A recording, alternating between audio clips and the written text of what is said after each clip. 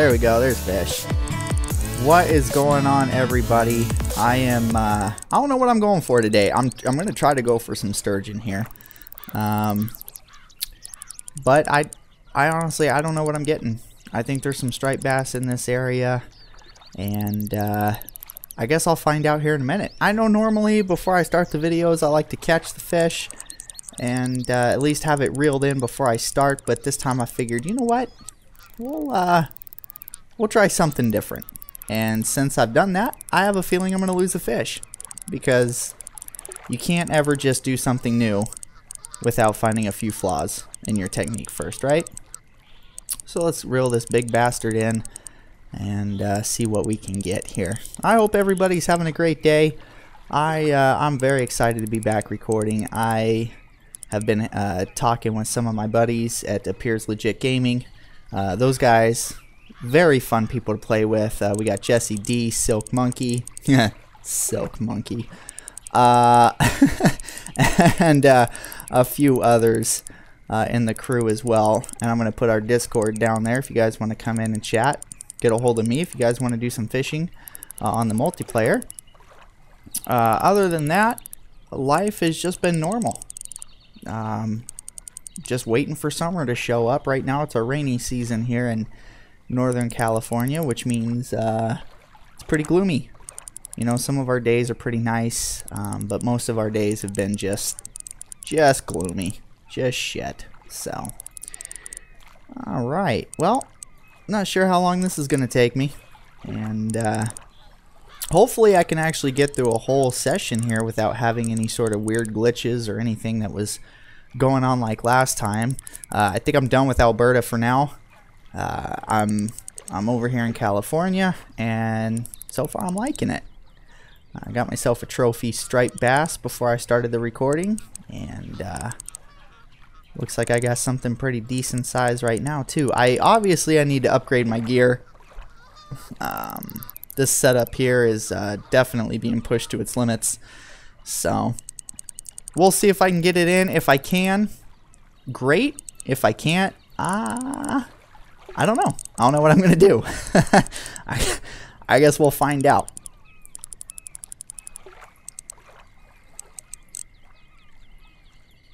Alright, there we go. That was a little jank, but we did it. Little janky, but we did it. Oh, look at that beauty. White sturgeon, 33.5 pounds. Now that's a sexy bitch right there. Look at that fish. Very, very nice. Now that's a good way to start out a day, right? That's a perfect way to start a day out on the water. Look at that money too. 2,300 bucks. That's not too bad. But I do have right now. I think I'm on the what is it called? The Prime or Premier, Elite, whatever. I don't know. So I'm getting a little bit more money than I normally would. My experience is a little bit more boosted as well. So we're gonna keep that. So we'll go ahead and show you guys where we're at now and what I'm doing. All right, California. We're here at the we're fishing the beaver. Giggity. You can see our time here. We're at peak fishing time, and we've got until about 9 o'clock, and then things are just going to go to complete garbage. So we've got some time there.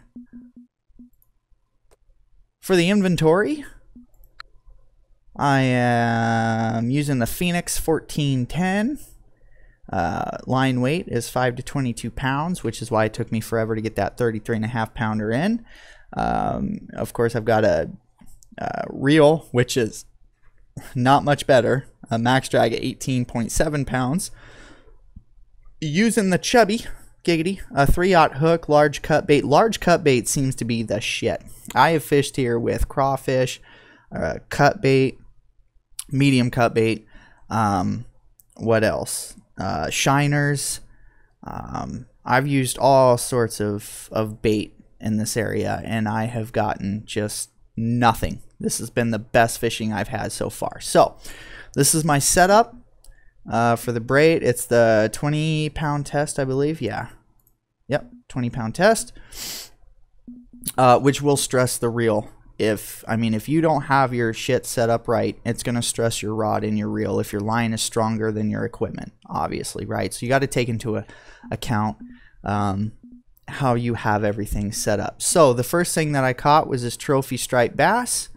This was before I started the video, and then I thought, hey, I should record this. Let's see what we can get. So now we're on to sturgeon, which is exactly what I've been going for the last couple of days now, and have just gotten skunked. So let's get back out there, and we'll see how far out we need to be. Now I've been throwing out a little bit further than I should be, and I'm kind of reeling back in to find this ledge. There's a lip that you're going to want to look for. And basically, I think it's around 70 feet. I think. Maybe not here. Waiting for that bobber to go straight up. We're close. 60 feet. There we go. That's the lip we're looking for. So this is the area that we want to be. You see there's that tree out there. You've got the fence with those rocks. I'm not really quite sure how else to tell you. I guess if you look up at where my rod tip is, you see that bush with the trees in the background. Kind of looks like somebody's giving you the middle finger. If you just go to the left of that, of the middle finger tree, then you should be good to go. So let's see if we can't get some other fish here. Hopefully I'll get some more striped bass. Sturgeon are always fun. It does take a few minutes, so we'll go ahead and cut to the good part. There we go. There's fish. That took me a little bit longer. I had to recast out there. We're looking at 50 feet. 50 to 52 feet, I think, seems to be the right spot. So we're gonna get this one in. Maybe. I don't ever know. If this one's bigger than 33.5 pounds, I don't think there's a chance in hell that I'm actually gonna get this fish in. So I know I can get a 33 pounder in for sure. But and remember, I'm working with 18 max for drag, 20 max for the line, and 22 for the rod. So right now everything's really dependent on my reel. And whether or not I can actually pull this off. So what I've been doing is just kind of waiting for that all the way on the right hand side. That's my reel tension. So I've been waiting for that to go into the green. I'll give it one click at a time and see if I can actually just go 1 foot at a time. 1 foot at a time. Let's see. I'm not even able to do 1 foot at a time right now. So we'll see. Oh, there we go. See, now I only have to get it to about what I think like 15 feet. Once he's at 15, I should be able to drag him up. So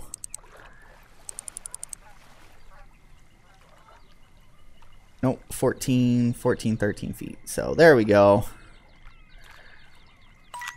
Beautiful. Look at that. 38.6 pounds. Holy shit, that's a nice fish. That's 5 pounds over what I just caught. So that's definitely worth the wait right there. So that is the spot. So we're going to go ahead and keep that one. And we're going to go 50 feet. All right, that's what we're looking for. Now, I'm not sure what that is in meters or kilometers. I'm sorry. When it comes to that kind of stuff, I just go straight up stupid. So I'm going to try to get it out there about 50 feet if I can. That's not even close to where I was going. That's just not even. Better. Alright. So we're going to let it ride out. Let's go about here. We're going to let it sit right about here. So you know when I said go to the left of the middle finger tree, go a little bit to the right, because I didn't realize that the current was actually pulling it to the left. So it will move a little bit. Now as far as how many fish I get to catch, you know, in a certain amount of time, it's not a lot. It's not like I'm slaying these things every couple of minutes. You know, so far I've been recording for about 24 minutes now. I've caught 2 fish in 24 minutes. Now, in real life standards, that's amazing. That's great. Game standards, it does get a little grindy, a little boring, but it is worth it. There's a lot of money in these fish, a lot of experience, and they're a lot of fun, especially when you're pulling it in with gear that's under. So, and keep in mind that you do get more experience for using gear that's under. Unless that's changed. So, alright, so this is what we're gonna do. We're gonna get back out there. We're gonna see if we can't pull something else in. Oh, there we go. There's another fish. That one was a little difficult. I didn't really know if anything was actually biting or not. It's hard to tell sometimes whether or not you're getting a bite, or if it's just, you know, if it's just found a high spot in the bottom of the bait's dragging. So, hopefully, it seems to be a pretty decent sized fish so far. At least he's a fighter. We'll see what we got here. Maybe a bass. This one actually drifted pretty far before I got any bites, so I'm not sure. Could be a striped bass, but I'm loving catching these sturgeons. I gotta say, I'm having a lot of fun. So once again, guys, if you guys have any comments, questions, you know, you guys want to see me fish somewhere else, just let me know in the comments. Also, I'm going to post up our Discord, Piers Legit Gaming Network. Me and a few of my buddies are getting some games out there, and we're just having fun. That's what it's all about. It's all about having fun. So, oh, this is going to be a sturgeon. This is going to be a sturgeon. And just do 1 foot at a time. 1 click at a time. That's alright. As long as I can actually reel it in, that's all I care about. I used to hate being on the game and having, you know, you go to reel in a fish and you fight it for 30 minutes. I fought a fish, I think my record is 45 minutes in real life time. 45 minutes. And finally just had to cut it loose. I mean, it was just, the fish wasn't gaining any ground, and I wasn't gaining any ground, and a good old-fashioned Mexican standoff there, and I just had to cut it loose. I hate doing that, but you know what? Sometimes the fish wins. It seems that they've gotten a little bit better in their programming as far as the game goes. You know, as far as being able to get these fish in, but we'll see. There's still a chance I might lose this one. There's still that chance. Part of me wants to do it like I do when I halibut fish, you know, go up and then down and then up and then down. Try and do it like this. This is what we do when we're on the boat and we're halibut fishing. You just pull up and reel down really fast. Pull up and reel down really fast. That's what gets them. Hey, shit, that actually worked. Look at that. Beautiful fish. One of the smallest ones I caught. And it put up the most fight. So, that's going to do it for me today, guys. I want to thank you so much for hanging out, watching my video. Hopefully this helps you in your ventures to get some sturgeon out of California and Fishing Planet.